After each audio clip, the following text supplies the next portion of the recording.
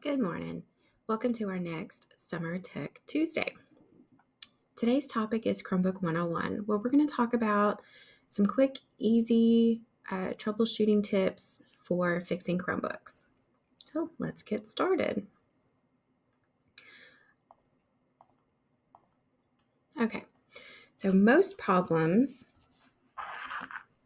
and we're going to go over a few things. I'm not going to inundate you with lots of tips, lots of fixes, just a few things that are more than likely going to be all you need to fix most Chromebook issues. Now, this does not include things that are obvious repairs like broken screens, missing keys, cracked housing. Those things need to go to technology to be fixed. So things that you can do in your classroom that will save time, save instructional time, keep your kids available to work. And in fact, these things I'm going to show you, you can actually teach your students how to do as well. But some of the main complaints that we get are pages aren't loading. In Lexia, you can't hear the sound, things like that. Errors on pages. The Chromebook seems like it's freezing. Clearing your cache, updating your browser, and doing a soft reset. Those three things will fix almost every problem. And I'll show you how to go through and do those things in just a second. And just a tip. A preventative to prevent a lot of the tech issues. If you have your students log off and actually shut down the Chromebook at least once a week, that'll help prevent some of these things, because that goes through and it checks to see when it reboots. It checks to see if there are any updates that need to be installed and things like that. So preventative thing could be to shut down your computer, Chromebook. All right, so let's talk about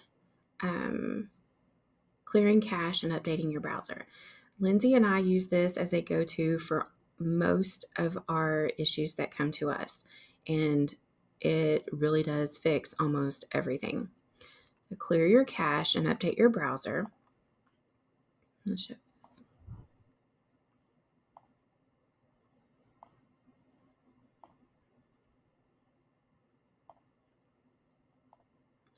To do that, you're going to log into your Chromebook, and then you're going to go up to the three dots in the top right corner. They're called hot dogs. And we're going to click on More Tools. When you click on More Tools, you're going to do Clear Browsing Data.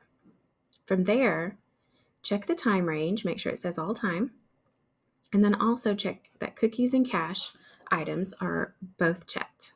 Once they are, you're going to click on Clear Data. And that's all that's to clearing your cache. Once my data is cleared, I'm going to show you how to update your Chrome browser.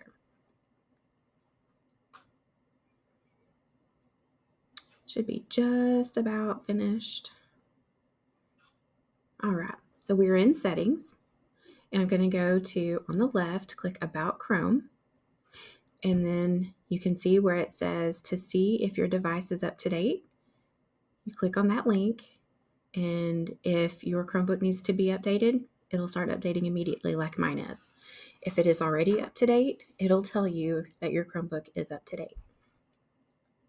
So clearing cache and updating your browser solves a lot of issues that we have seen.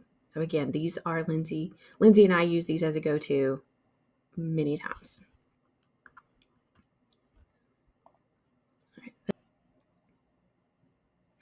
Another thing that you can do is do a soft reset.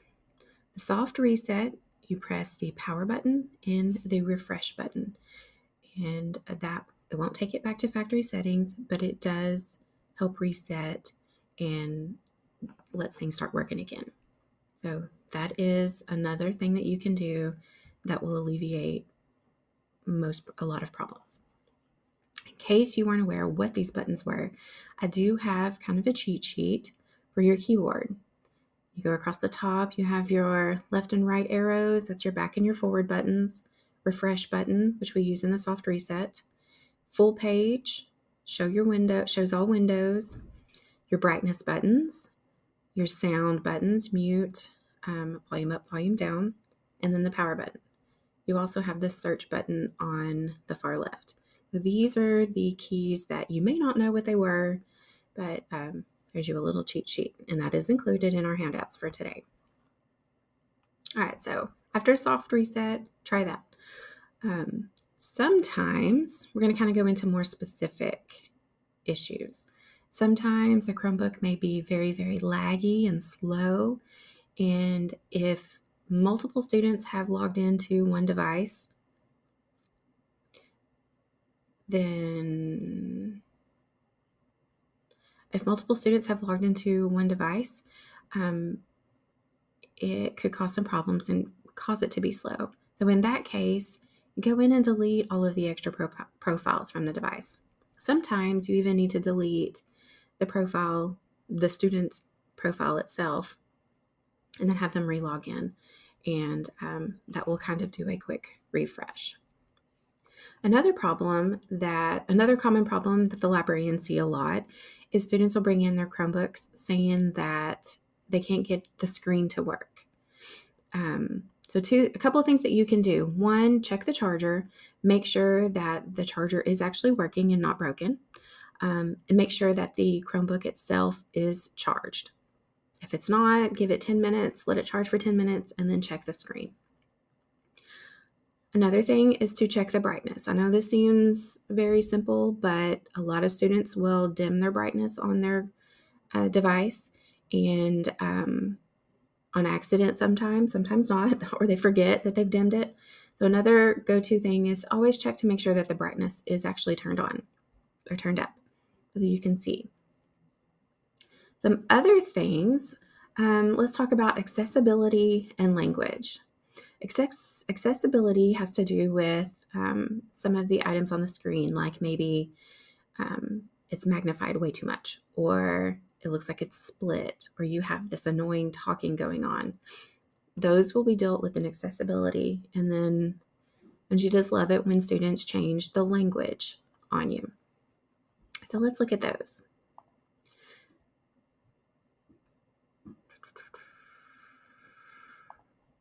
Logged into the Chromebook, I'm going to go to the bottom toolbar and click on accessibility. And then you can see the list of all of the things in accessibility. You have your Chromebox, which is where it speaks to you all the time. High contrast mode, kids love that. The full screen magnifier, you just click on it to turn it off.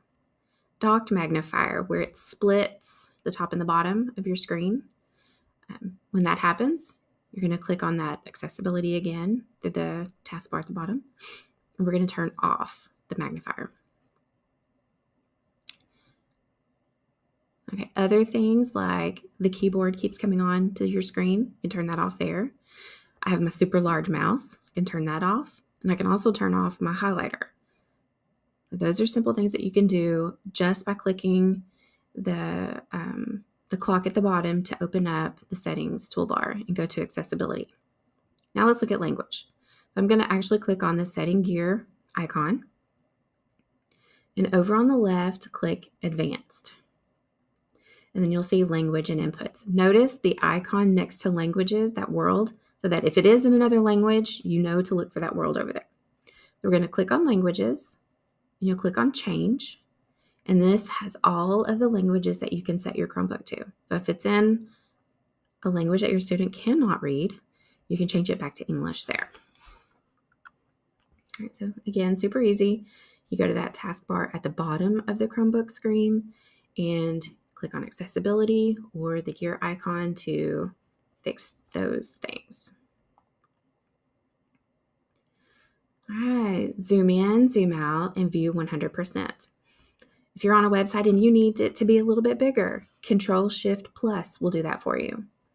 Control-Shift- will zoom it out so that things are a little bit smaller. But once students, sometimes they zoom in, zoom out, just to get it back to 100%, you can click Control-Shift-0, and that will take it back to 100% of the screen as defaulted. Don't worry, all of these shortcuts that I'm showing you, I will give you a cheat sheet for that as well. Let's talk about screen rotation. Don't you just love it when a student brings you their Chromebook and everything is turned to the side? This is super easy to fix. If you do Control-Shift-Refresh, it'll turn your Chromebook screen clockwise. So you just keep clicking Chromebook Control-Shift-Refresh until your screen gets back to where it should be. So again, super easy.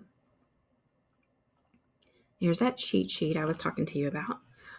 Everything that I showed you already is listed here. Your soft reset, your screen rotation, zoom in, zoom out, all of those are listed here, as well as other ones that you may not know already. Screenshot, selected area screenshot, reload your pages. These are all shortcuts that I use often, and I figured you might too. Okay, so it was really a quick, easy Chromebook 101, how to fix. I told you I wasn't going to inundate you with lots and lots of things. I wanted to show you the main things, but just kind of a checklist for you. Before you send your Chromebook to the library, when it's not an obvious broken screen, broken key, broken casing, things like that, there's things that you can do to check it before you send your student with it to the library. Those are one, in review. Check the charger. Make sure that the charger is working. Make sure that the Chromebook is charged. Also, check the screen brightness. Make sure it is turned all the way up to see that the Chromebook screen is powered on and working. Next, you're still having issues with other things, do a soft reset first. Just simply click power and refresh at the same time and see if that clears up your problems. If not, then clearing your cache and updating your browser are the next two things that you should do. If you do these 4 things when your students start complaining, teach your students how to do these, I guarantee most of your problems will be alleviated and your students will save lots of time and be in your classroom for instruction rather than in line in the library waiting to see the librarian to get things repaired. So these are great things that you can do.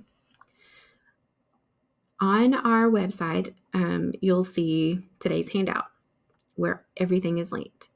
Your keyboard, this is the shortcut to the keyboard. All of those keyboard shortcuts. I said troubleshooting tips on what things to do. Those are all listed there. Here's that video again on how to clear your cache and update your browser. This is probably one of the most important things to remember when your students are having problems. It's clear that cache and update that browser. The link to, if you want the whole presentation from today with all of the videos, that is linked down here where we are in our Bitmoji form. You'll be able to find a copy of our video on our YouTube channel as well as our digital learning website. But in here, those 4 things I told you you need to do. Here's your kind of your quick checklist and so on. To get to our digital learning website, which is here, visit our last tech tip newsletter. And all you'll have to do is click on here and it'll take you to it. By the way, if there is anything specifically you would like to request or suggest for trainings, there is a Google form in our Summer Tech Tuesday flyer that it will go to both Lindsay and I so that we can see what you would like to know. Okay, to get to our resources from today, you're going to click on Staff Resources. Under that is Digital Learning, drop-down menu. And we're going to do Digital Learning PD Library. The handouts are here as well as videos from our past sessions. If you haven't realized, all of the handouts are listed here. It is a Google slide, so you can go through. Our very first one was End of the Year Wrap Up.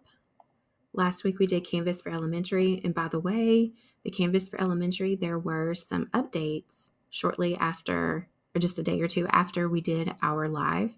So there will be an update section added here with the updates. And they are doing lots of making it great. So check back often on that. And then you have access to today's, the one I just showed you. Don't forget that, and I'll leave this, because of our technical issues this morning, I'll leave the Google form open for the rest of the day until 4:30 for you to go in. If you watch today's video, go in and click on Summer Tech Tuesday to receive your credit.